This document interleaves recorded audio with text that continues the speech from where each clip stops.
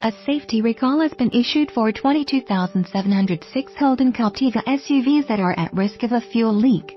It's possible a fracture can develop in the fuel feed hose connector in Holden Captiva CG models equipped with a 2.0-liter diesel engine.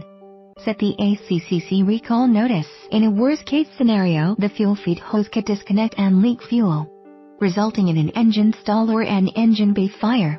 Holden has stated it will directly contact owners of diesel Captiva SUVs sold between 2007 and 2010 to alert them to the recall of their vehicles. Like all voluntary recalls, owners are urged to bring their cars to an official Holden dealership to have the problem parts replaced free of charge. Holden says it is only a minor repair and that customers can continue to drive their vehicles in the meantime. Meantime, Hyundai has recalled 10,617 Sonata and Grandeur sedans to resolve a potential fire risk, after it was discovered that a defect on the ABS circuit board can lead to a fire risk if it comes in contact with water. The recall affects the Sonata mainly, with only around 1,000 Grandeurs affected. The models at risk are Hyundai Sonata NF and Hyundai Grandeur TG, sold between August 2004 and December 2013. Jeep has also recently issued a recall for certain Wrangler vehicles that can turn their brake lights permanently, allowing the vehicle to be shifted out of park without requiring the brake pedal to be pressed. Jeep Wrangler models sold in 2017 may be affected by the problem, which was traced to malfunctioning brake switch. Separately, Citroën is recalling C4 Picasso people mover vehicles sold in Australia between August 2013 and April 2016.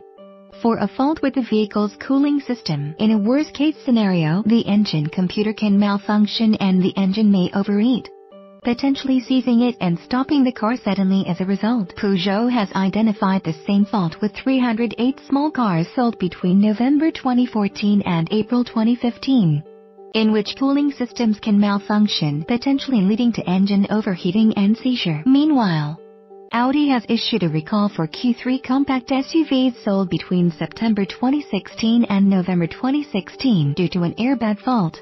The issue is not related to the lethal Takata airbag recall affecting more than 100 million cars globally, including 4 million in Australia. A potentially defective weld on the gas generator connected to the passenger airbag may prevent it from inflating properly, which could present an injury hazard in the event of a collision. In Australia, automotive safety recalls are voluntary, but car makers are compelled to contact affected owners to alert them of the risks associated with their vehicle in the event of a recall.